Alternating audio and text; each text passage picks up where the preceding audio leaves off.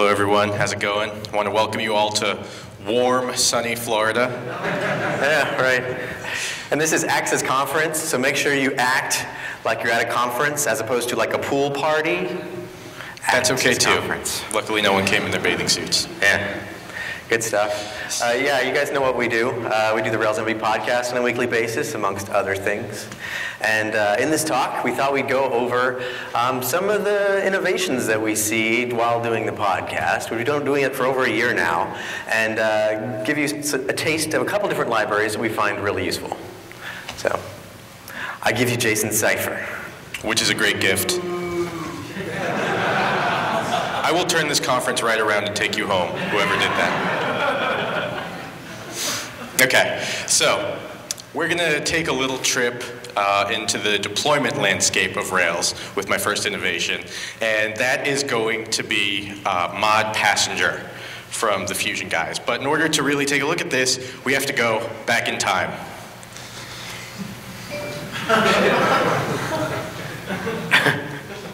Okay, the Rails deployment landscape has changed considerably since Rails came out. Back when Rails 1.0 was around, the preferred way of deploying Rails applications was mostly fast CGI.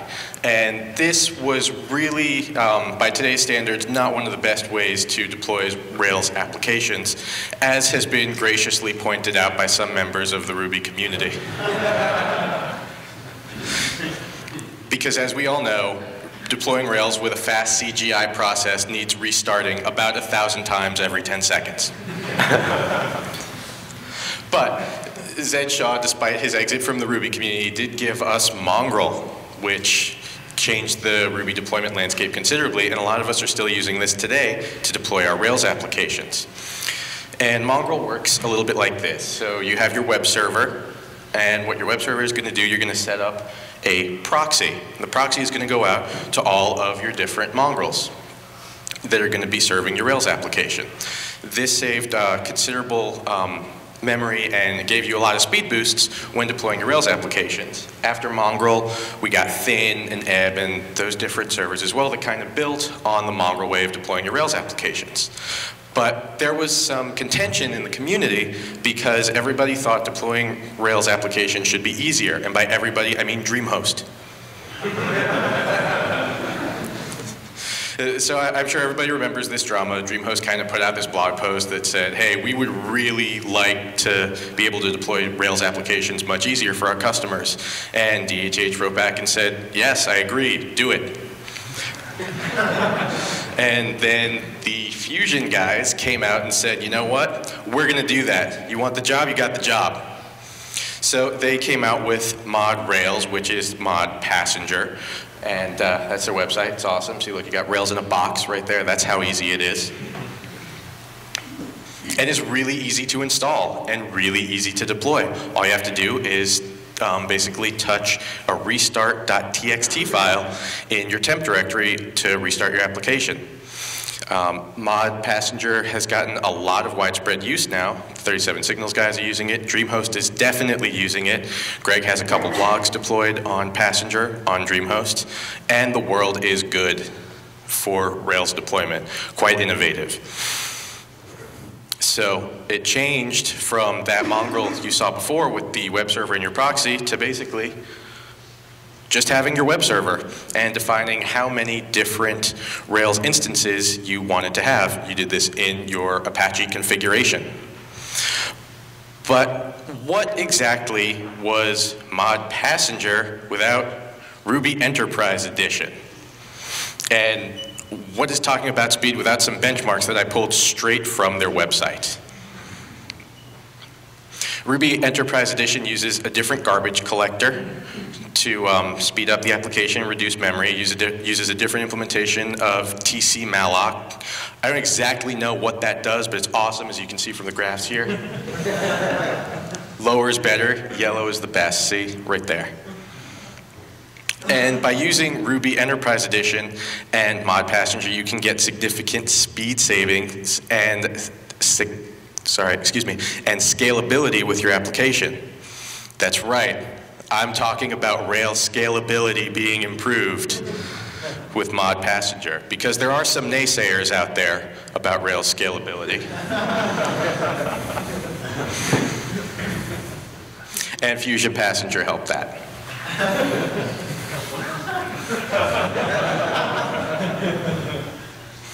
Those are mine, by the way. And I just got my first Google ad payment the other day. How much? $104.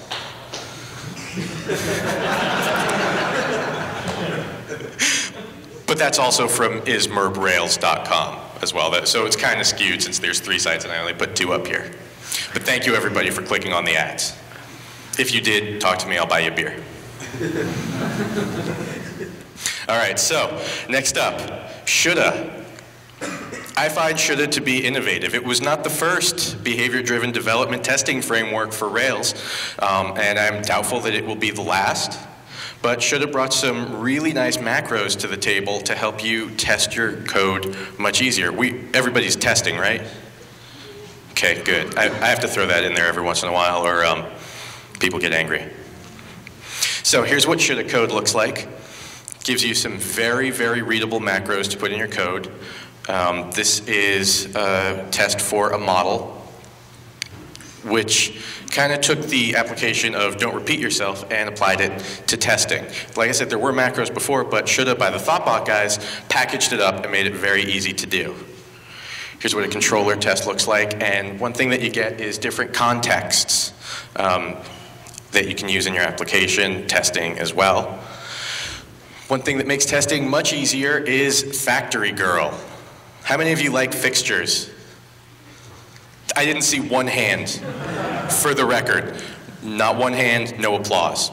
That's right, fixtures make your tests really brittle. So what kind of came out of the, hold on, not really brittle, kind of brittle.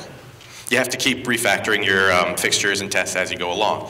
So the Thoughtbot guys, again, taking the Rails community by storm, came out with Factory Girl. And what Factory Girl let you do was have fixture factories to define your test data that way. So you can go through and create all sorts of fixtures.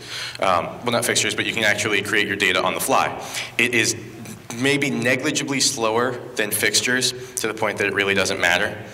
I've sort of converted all of my applications to using factories instead of fixtures, just because it's that much easier. And you can really keep all of your different logic and test data in the different contexts. So here's how you would define a factory with shoulda. You can see right here you get some easy ways to get the next thing for an email address.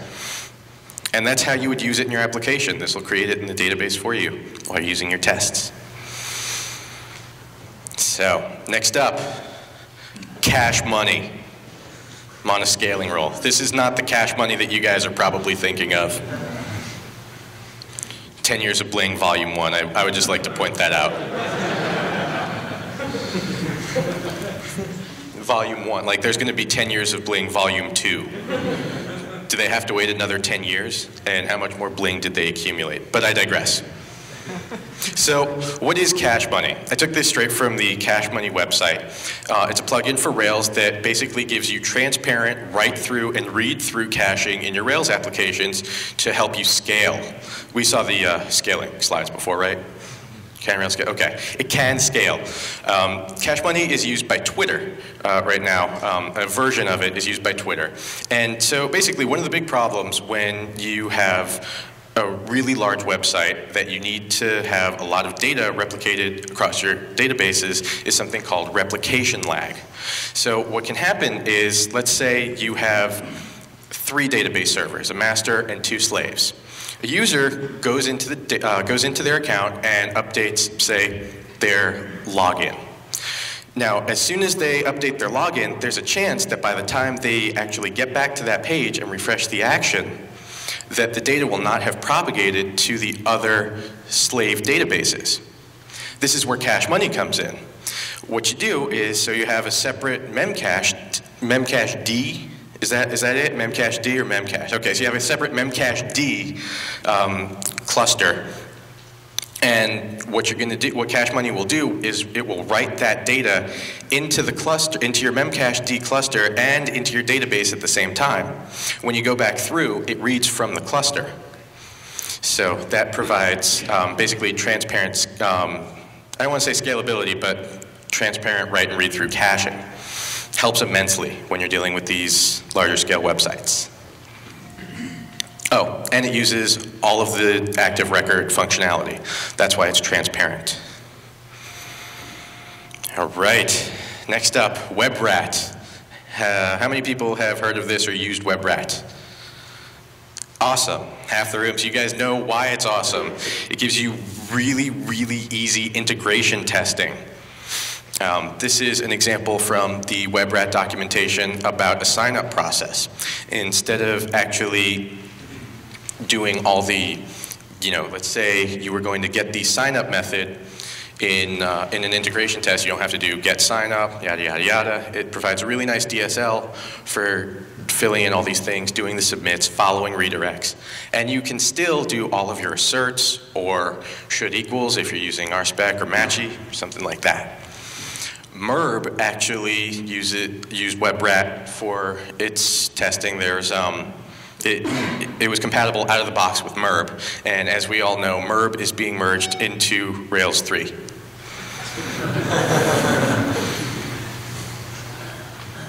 Okay.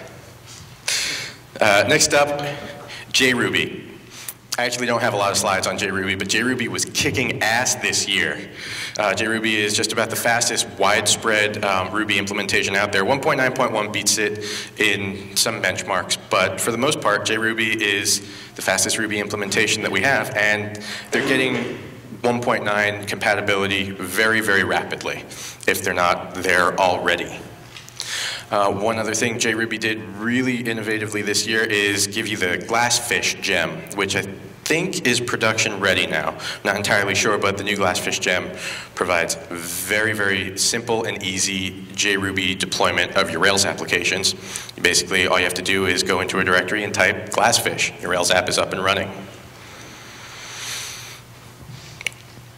All right. Another innovation from the Rails community this year is sample applications. I'm really not too involved with other web development communities, but I have not really seen anything like this anywhere. A common theme among these sample applications that we have now, including different plugins, RESTful authentication is pretty common, will paginate, and Rails already provides a really good base for your application to get you up and running. The sample applications further that along by including all the different plugins, Capistrano recipes, basically even take you to the next step with user authentication, login system, things like that. And they're fully tested. One of the reasons I find this so innovative is because new users can see how you're supposed to code a Rails application when they get into it. Because following tutorials doesn't always cut it. So it's really good to see some code in there that's actually used in the wild. Some different sample applications that we have out there: Bort, Blank, and Suspenders.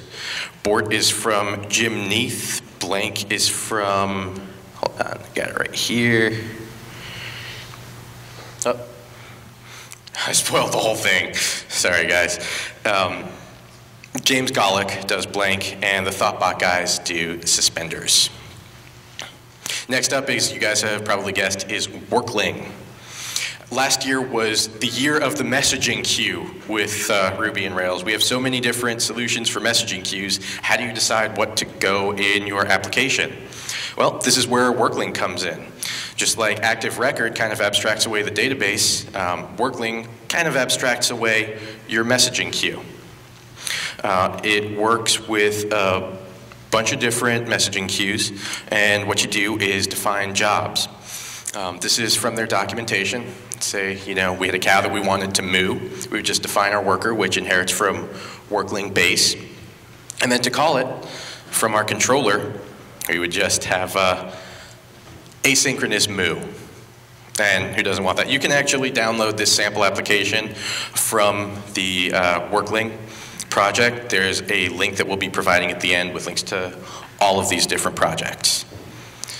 WorkLink supports all these queues: Starling, RabbitMQ, Root Queue, Background Job, or BJ, and any queue that follows the yes, I said it. You guys.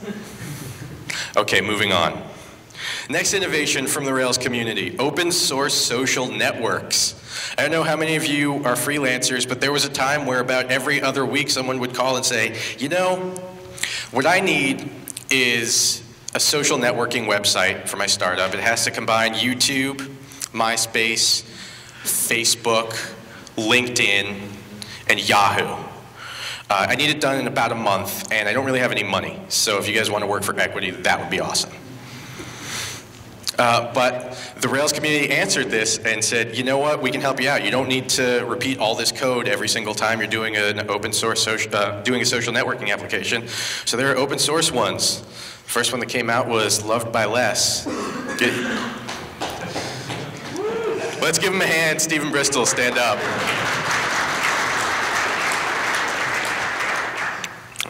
Stephen wrote Loved by Less. Another one we got, Insoshi. And Tog. Tog is a little bit different from Loved by Less and Sochi in that it just gives you the different parts of the application sort of as plugins that you can integrate into your own application. And the world was good. You had a really solid base to start with. And finally, the last innovation is not from the Rails community, but the Rails community uses it extensively. It's GitHub. Yes, I know the guys who are Rails users. You guys know the config.gem syntax in Rails 2.2 in your environment.rb? You can use them from GitHub. No longer do you have to wait for all your gems to be updated by authors. Just fork the project, develop the gem yourself. GitHub has contributed a lot to innovation in the Rails community by providing such an easy framework for developers to work with it. And with that, I'm going to turn you over to Gregg. Thanks. Did you update the page? Yeah. Oh, cool. Yeah, let me show you guys. We put up a little page on railsenvy.com. Let me open up. Those are Gregg's kids. It's not stock photography. Yeah. FYI. Okay, that's not going to work. Try that. If you go to the following web address, which you'll see in a second. Yeah, I know you can't see nothing. There we go. All right. Sweet. If you go to this web address here, you're going to see a list of links to everything that we talked about. So if you want to follow up, get some more information, yada yada. So about how long ago was it? About 4 or 5 months ago, Jason and I put out envycast.com, where we tried to do our own, selling screencast thing for $9, just like Jeffrey Grossenbach. And the most recent one that we put out was Scaling Ruby. Can I get a show of hands? How many people here have downloaded it? Yeah, not too many. A couple. Okay, cool. Cool. I appreciate it. I pirated it. See us later. Yeah. I was gonna say get out. And putting out these envycasts are good, but yet not everybody accesses them. They've got a good amount of downloads, not making a crap load of money, but I'd like to do our own part to help along the community. But it would be really cool if we could release these for free, like something like that for free. And so I was trying to think a few months ago, how do we take that and release something like that for free? And we do the podcast, right? And we get sponsors with the podcast. And so I thought, well, what if I go to one of the sponsors, like, say, New Relic, and see if they'd be interested in sponsoring the next screencast, which was going to be Scaling Rails. And they were open to it. And so what came of it was a bunch of screencasts, which we're actually going to announce today and put out the website today, which has, I created the 13 little mini screencasts. We're releasing the first 5 today. And I'm going to show you guys the intro video to these screencasts right about now. You see this on the website. Over the past few years, as Ruby on Rails has grown in popularity, there have been several big success stories. We've seen websites that allow you to do e-commerce, some that allow you to do social networking, others that allow you to get video on demand, and even some that allow you to stay closer to your family. But unfortunately, there's been some doubt cast. No thanks to these guys that, well, Rails can't scale.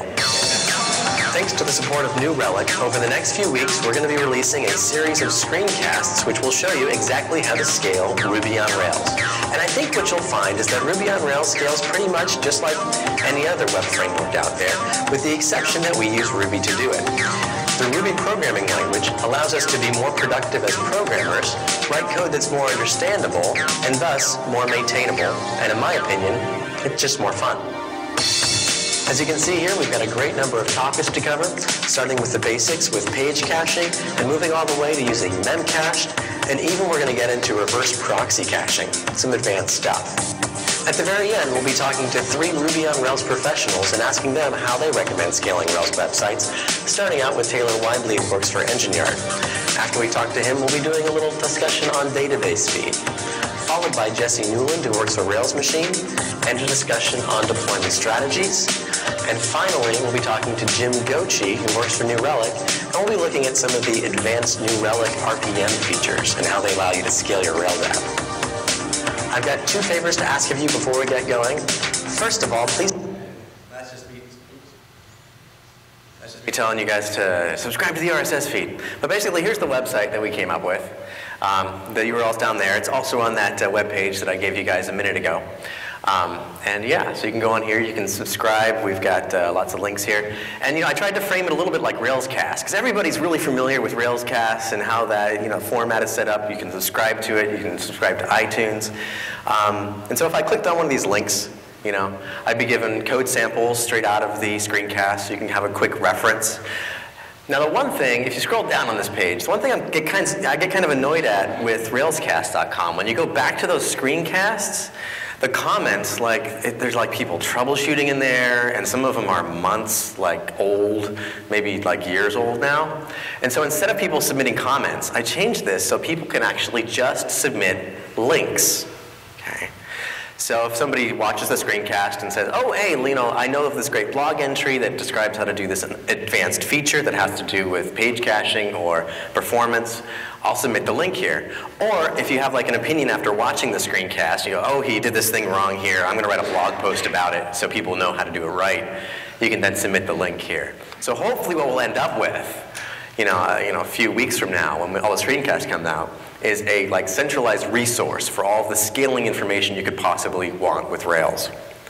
So of course what I hope to do with this website is a couple things. Not only educate Rails developers, but I'm hoping to get enough publicity so that it'll make an impact sort of on the perception that Rails maybe can't scale. Because there's still people in the enterprise that have that perception that maybe it's not the best framework to go to if I need to create a big website. And that's completely not true.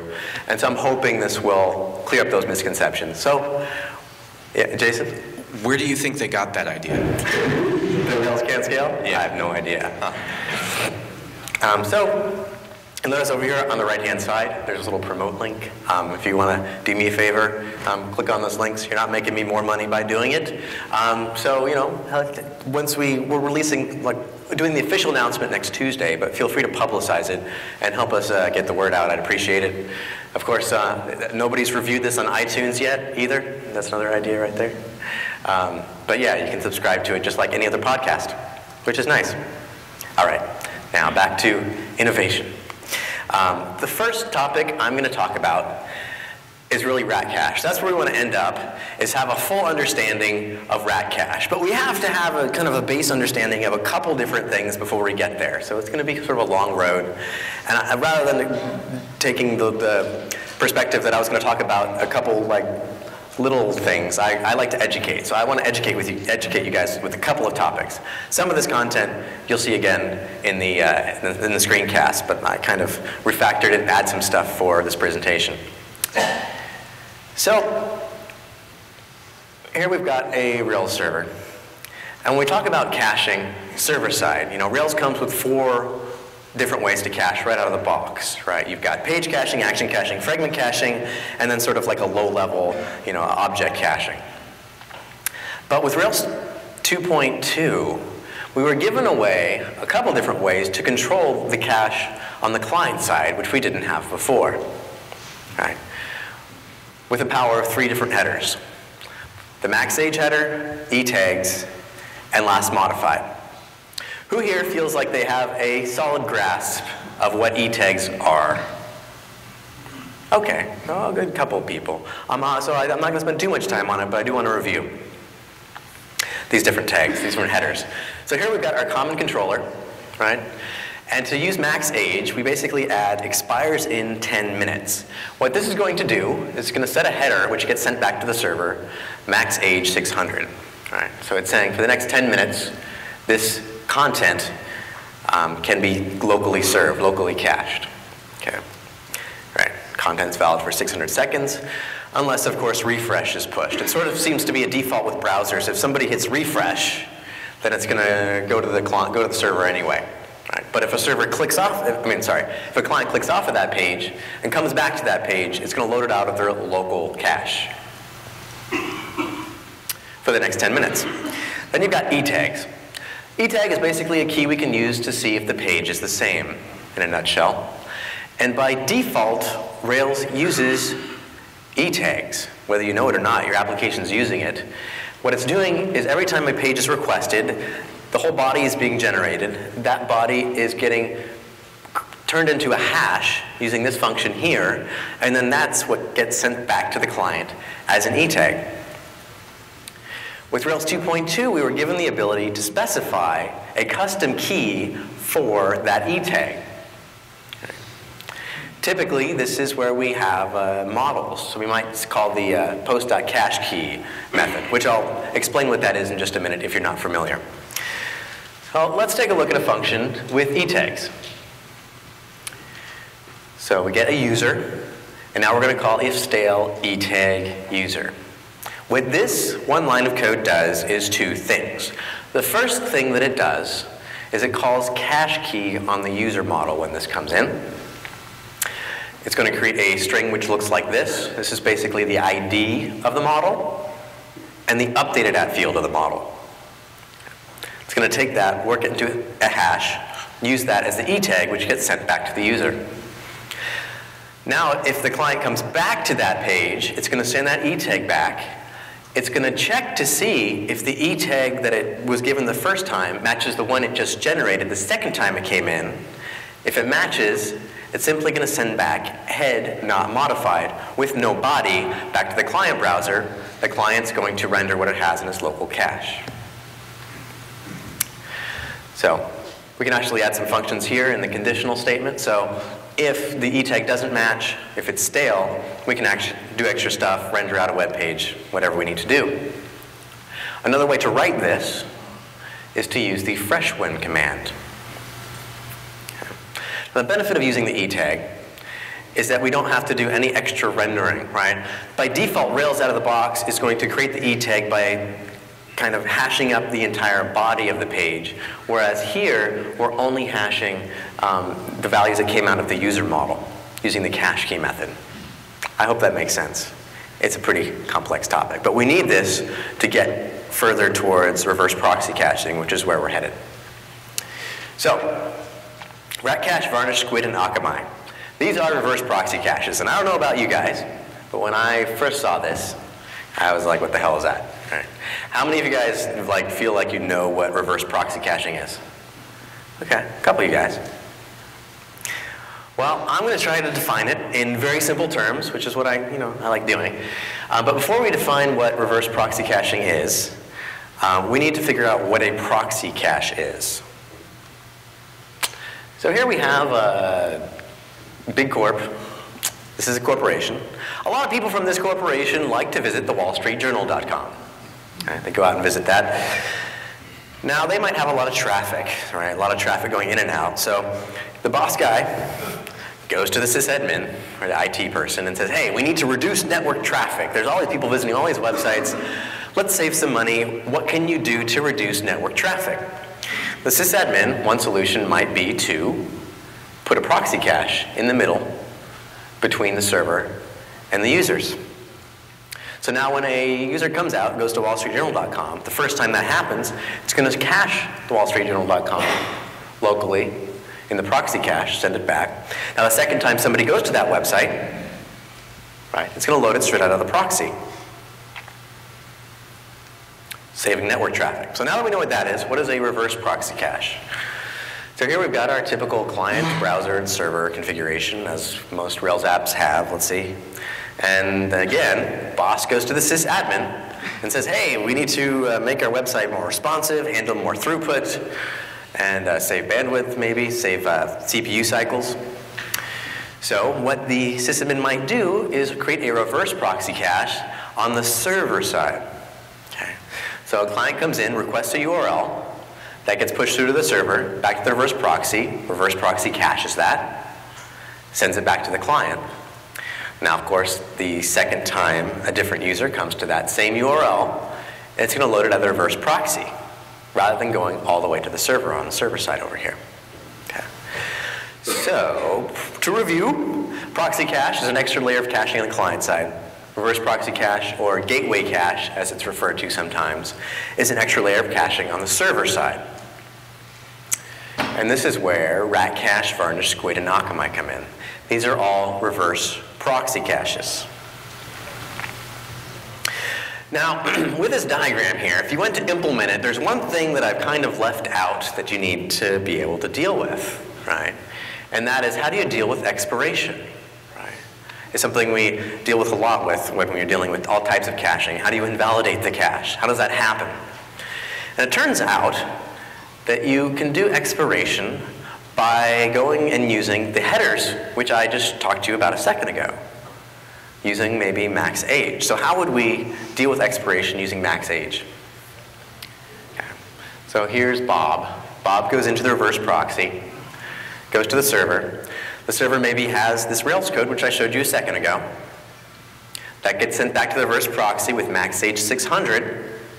That gets stored to the reverse proxy, and back to Bob. Now, if Bob, at any point in time within 10 minutes, goes back to that same web page, well, it's going to load it out of his local cache, right?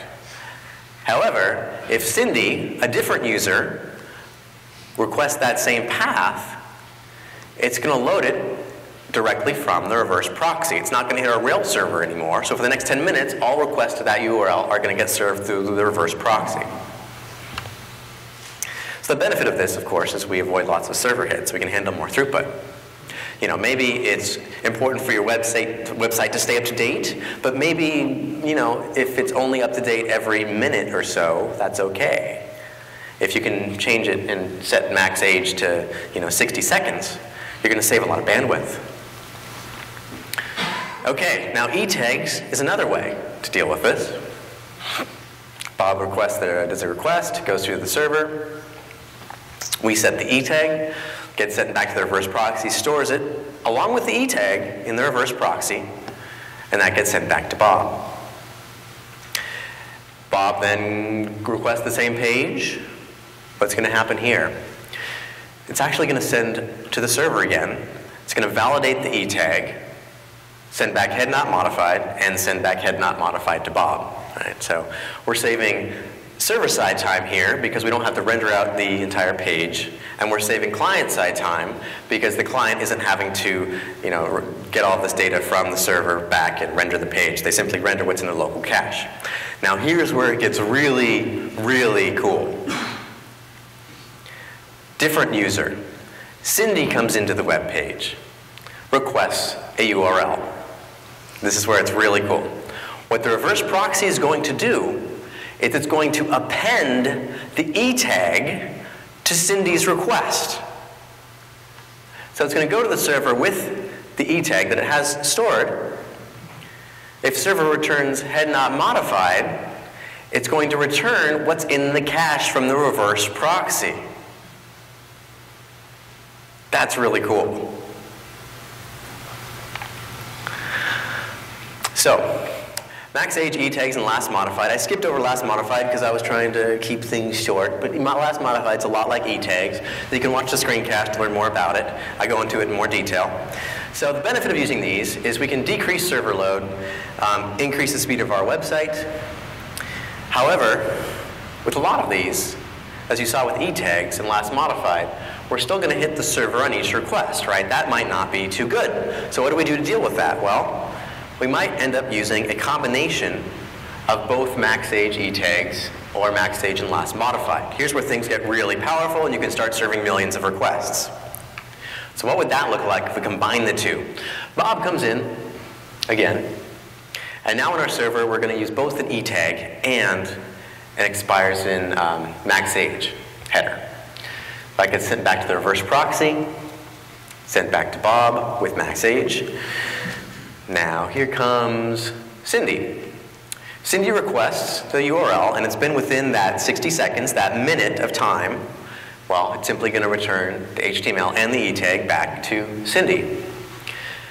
Now, if Cindy comes back and requests that same URL, and it's been after 60 seconds locally, well, no, if it hasn't been after 60 seconds locally, well, it's just going to run out of her local cache. But if it's been after 60 seconds, and it's been after 60 seconds at the reverse proxy level as well, well, it's going to go to check with the e-tag. I guess I'm missing the e-tag there. Send back head loss modified, and send back head loss modified again. And now, what's in the reverse proxy cache is going to be valid for another 60 seconds. Okay. Now, just to give you another perspective of how scalable this really is, let's take a look at a convoluted benchmark that hypothetical benchmark. Let's say we have 1 million page requests at 0 seconds, 1 million refreshes at 30 seconds, and another 1 million refreshes at a minute. What is this going to look like? So first of all, 1 million page requests at 0 seconds. We've got down at the bottom here how many times a Rails server was hit. First thing that's going to happen here is we're going to hit the Rails server for that first request. Right, so we have 1 server hit. It's going to store all of these HTML e-tag in max age in our proxy cache. It's then going to reserve the remainder of the hits out of a cache. Okay, at 30 seconds, what's going to happen here? Well, it's going to serve them all out of the proxy cache.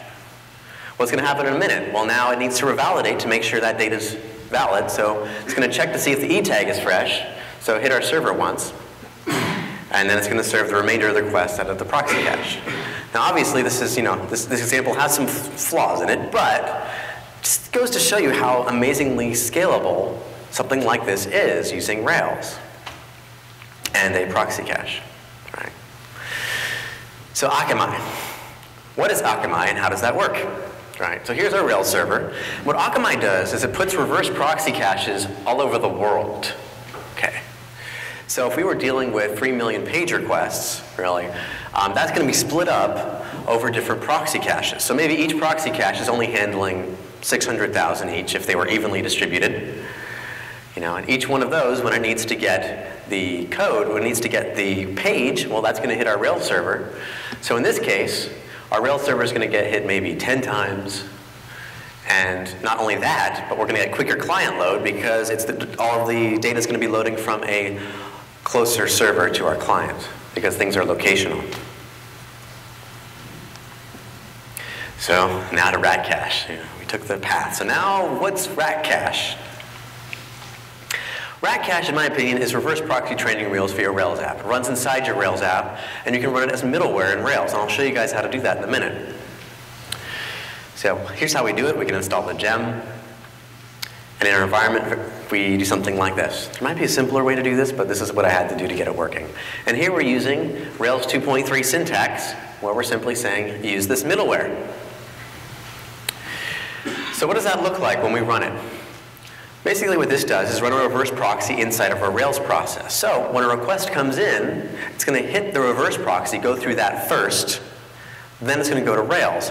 Now what you might be thinking, what I first thought when I saw this is, wait a second, what if I run multiple Rails processes? Is each one going to have its own reverse proxy with its own reverse proxy store? Well, no, because it's more intelligent than that. You can use a file store, or you can just put memcache in the middle to store it all. Pretty simply. So I went ahead and tried this, right? I was like, let's get this working with the configuration you see here with these different headers. And the first time I tried it with rat cache, it didn't work at all. Totally did not work at all. And I was like, what the heck is going on here? Well, it turns out that Rails by default sets this cache control header which looks like this. So all of your requests, all of your responses have this cache control header, which looks like this. And this private variable right there is saying to proxy caches, don't cache this. Whatever you do, don't cache this. Right? So not only on the reverse proxy side is it saying, don't cache this, but the real reason we have it there is because we don't want maybe the regular proxy to cache this information either. Well, it's like, that's annoying.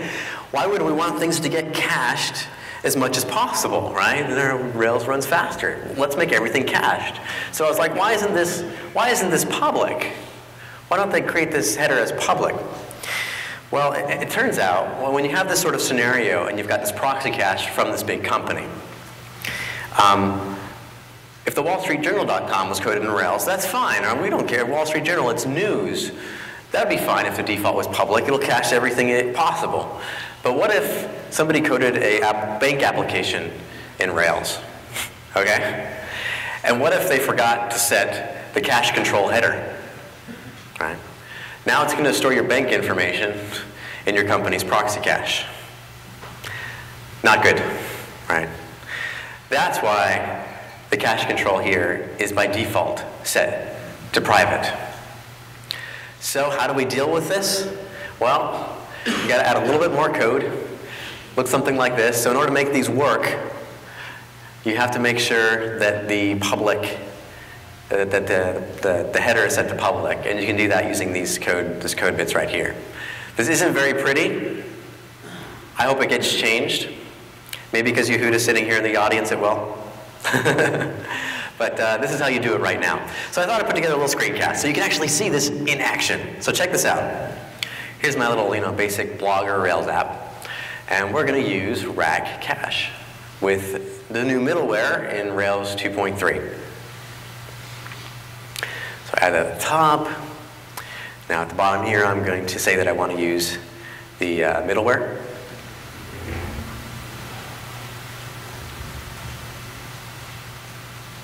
That's all there is to it in the environment config. You can see here I've got the typical post controller just for a blog, nothing out of the ordinary there. I'm going to go ahead and start up my server. Oops. Go to the index action. And as you can see here, up at the top, it's using rat cache, so it's intercepting every request. And right now it's just a cache miss because I haven't set any of these headers.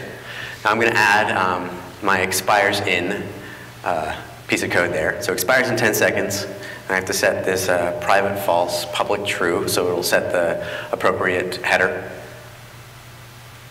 Save that. Now if I go back to my server here and I do a refresh, now it's going to be using rat cache. And you can see every time I do a refresh down here, you see these numbers? It's saying it's valid for 5 seconds, 3 seconds, it's loading out of the cache, 1 second, and now I do a refresh. And hey, the cache was stale. It then stored it for another 10 seconds, did the request down here, and it's storing that in my reverse proxy cache. Now let's do some etag business. I'm going to go down to the show method, and I'm going to say if stale etag. So I'm simply going to put the post model in there. Need to set the appropriate header.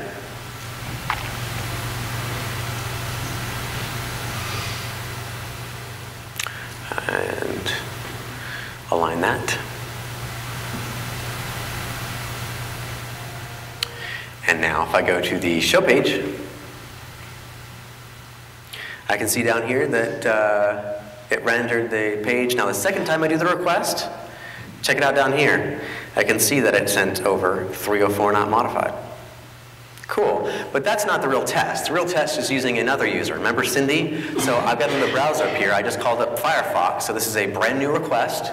Firefox is going to go, and hey, it also did 304 not modified, and it delivered what was in the cache. So it basically appended the etag to this new request and sent that back to the user, as you would expect.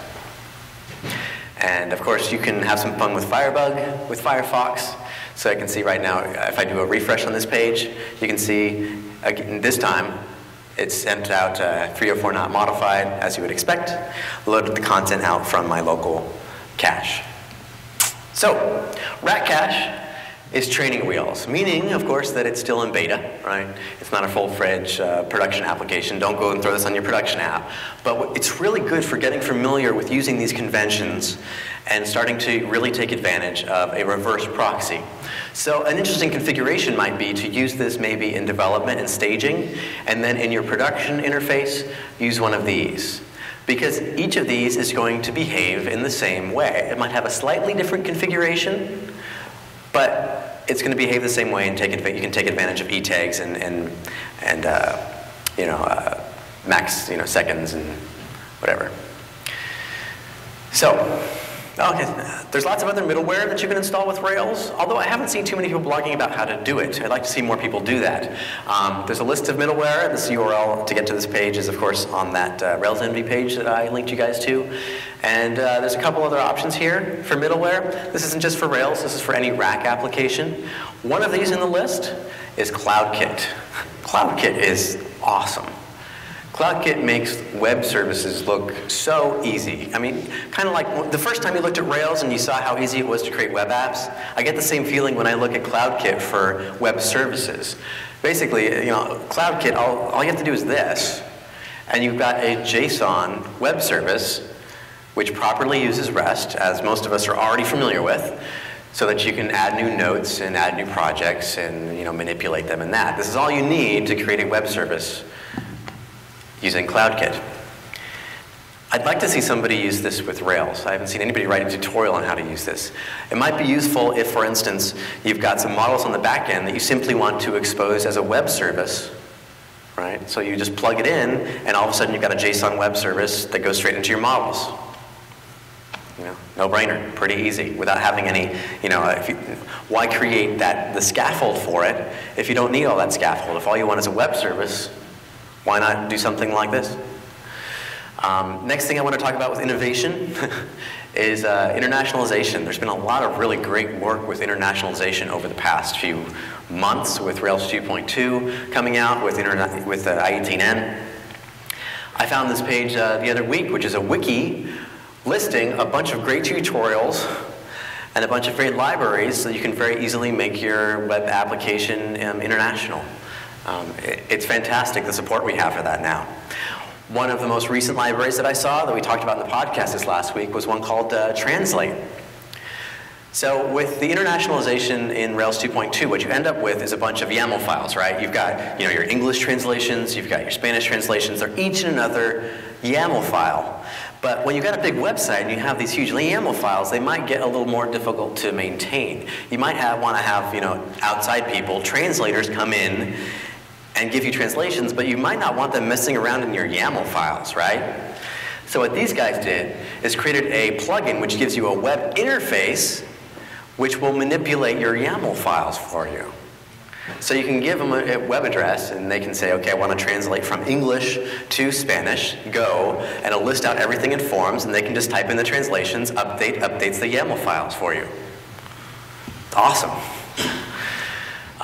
Metric Foo is also worth talking about, just because it seems to bring in all of the great code metric applications every time a new one and standardized one comes out. Jason and I do a lot of code reviews, right? Companies come to us and they say, can you take a look at our application? Can you help us refactor it? Let us know where we need to improve. What's the first thing that we do? Run Metric Foo, right? It'll show us exactly where things need to get refactored, where the tests are lacking, where their code smells, So it's a great way to figure out where you need to improve your code, because it runs a bunch of different metrics on it. It's also worth mentioning, if Rails innovations, we have to mention MERB, right? With MERB 1.0 coming out earlier this year, and now merging with Rails, I mean, it's taking all the innovation which they've put into MERB, the MERB team, and bringing that into Rails, and Rails is going to be better because of it. I'm really excited to see where Rails 3 goes. Also, Ruby on Rails guides. I'm really curious here. How many of you guys have read through one of the Rails guides? Right. Okay. So most of you guys. That's good. Some of you haven't yet. there's some really amazingly useful information in these guides. Like here's the list. There's a lot of stuff in there. Some of the really cool stuff, like I read through the Securing Rails Applications Guide earlier. Oh my gosh, so much information about security, everything you need to know about that. The kind of information that, you go to like an enterprise corporation, someone's bound to ask, well, what are the security concerns with running Rails? And this guide goes through everything you need to know. It's awesome. Also something I was really impressed with that came out recently is Noel Rappin came out with railsprescriptions.com, which is like a blog slash a book slash a PDF. And on here, he's got this awesome PDF which shows you how to do test-driven development with Rails. For so long, there was not a good guide for showing people how to do this.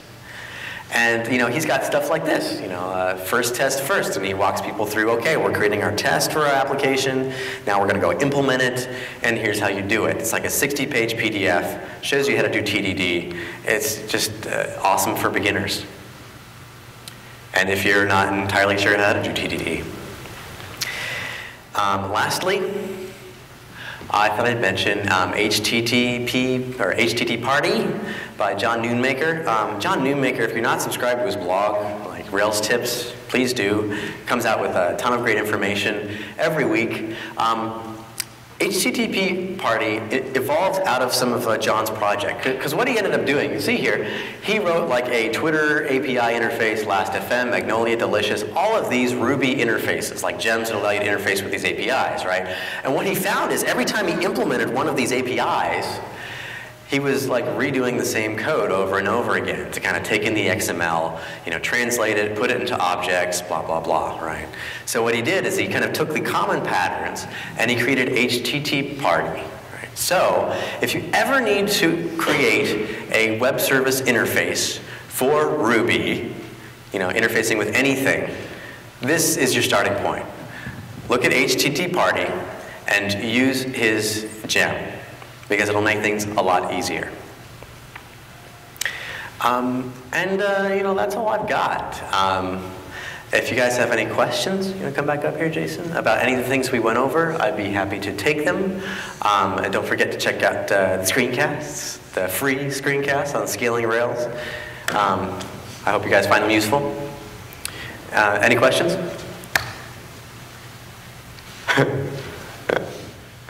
Is it too early? Too cold? Yeah. So for HTTP Party, if there's already an active resource declaration so that you can resuscitate the Ruby object pretty automatically, is it a bad fit for that? It's more for services that aren't implemented in Ruby or have an active resource declaration? That's a good point. Active resource, is good if somebody, if a web service really stuck to the web principles, right, to the RESTful principles, like we all do. But most APIs out there aren't going to stick to the standardized REST principles. So if you wanted to use active resource, you could, but you'd end up having to probably hack it up a little bit more. And I think you'd probably be better just going with HTTP Party to interface with it. That's the short answer. Any other questions? Yeah? Just to follow up on what you said, active resource is really intended to talk to your own Rails apps mostly. Like for any API between your own. We had a long conversation about this. Really about extending active resource to make it more viable for APIs that are kind of active resource-ish. And the conclusion was you should probably use HTTP Party. We're not really active resource is more for talking to your own APIs. Can you guys get that? No? Yehuda's up here, and he was saying that active resource is more for just talking with your own Rails applications, locally. And if you need to interface with other web services, you're probably better off just using HTTP Party.